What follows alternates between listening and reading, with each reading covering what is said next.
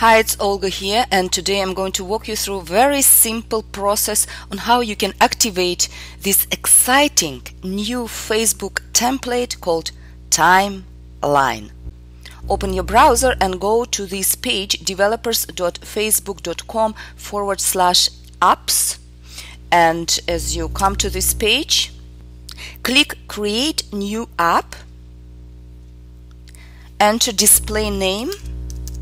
I would call it Timeline, and app namespace, which could be any 7 characters as long as they are available, no numbers.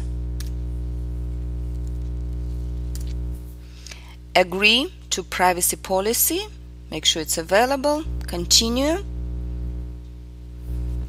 All right, submit. Next, open graph. And now here specify what do you need this app for, but it can be really anything. Let's say watch a movie or video, doesn't matter. Get started. Alright, on this page, save changes and next. And this is it.